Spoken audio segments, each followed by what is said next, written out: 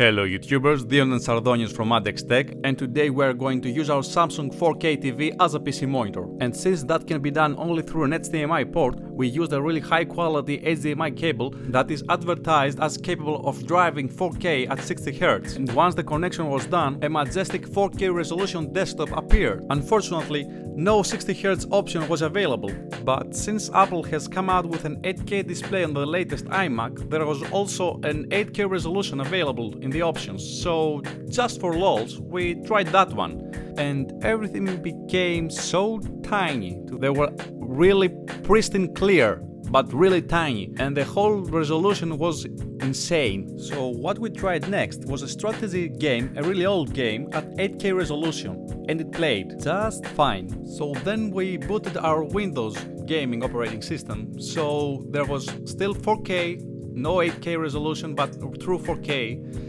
and everything was really snappy. There was no need to go to the mouse options to make faster the pointer movement, as we did with Yosemite. And that's because we have updated the latest nVidia driver of our dual GTX 660 in SLI setup that supports 60 Hz through an HDMI port, but with a lower chroma quality.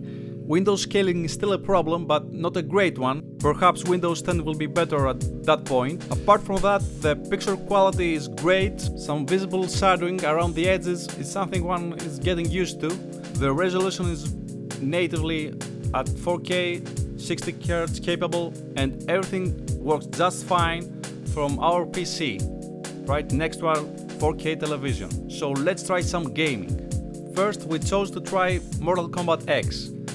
A 4K resolution was in the options menu at 59 Hz, but unfortunately 2K at 29 Hz. That was really unfortunate and not playable at all. Switching between resolutions, especially 4K, created this green splash screen that disappeared and everything went back to normal.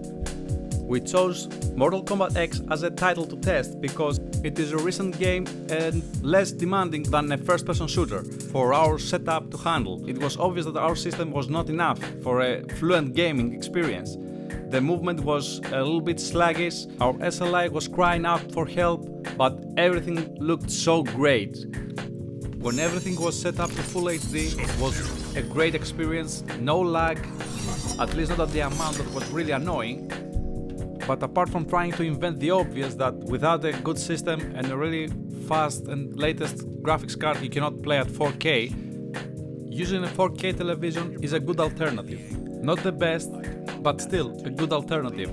If you are not interested in the greatest color accuracy and can live with the 4.2.0 chroma for desktop usage at 4K 60 Hz, a 40-inch 4K TV like the Samsung we have tested is a good alternative, especially when the price is the same as a TN panel at 28 inches. 40 inches is a real pleasure for desktop usage. And gaming, you can still play at 1080p, some older titles that support 4K at this resolution, and perhaps 2K, since your graphics card can handle all the extra pixels. So here we tried again the Grey Goo, the latest strategy game, at the 4K resolution and all extra ultra high settings. It was not responsive, and the cursor was leaving a trace behind him when moving, but that was part of the graphics engine that was overloaded. But at 4K, the graphics were as they should be, out of this world. Lowering some details and some graphic options, it made the gaming more fluent, and really strategy games are a must-have at 4K resolution, especially at 40 inches. It's really wide enough to see the whole spectrum of your expansion, your territory, and the enemies that arrive. This is also ideal for first-person shooters, but not with these specs, not that time of the day, not for the modern games. Only with the latest and beefiest graphics card is 4K gaming possible, and still, HDMI 2.0 is yet capable of handling 4K signal, even with chroma at 4.4.4 or 60 Hz.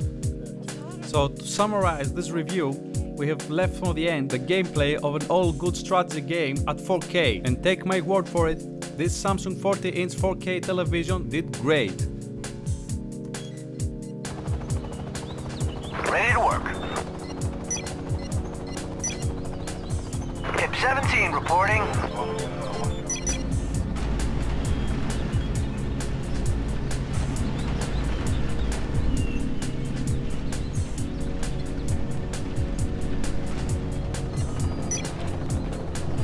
Yeah. Building construction is now complete.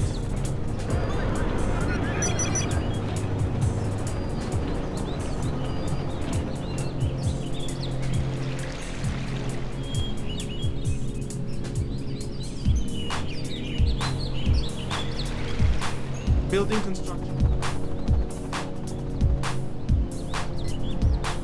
Operational, sir. Stopping now.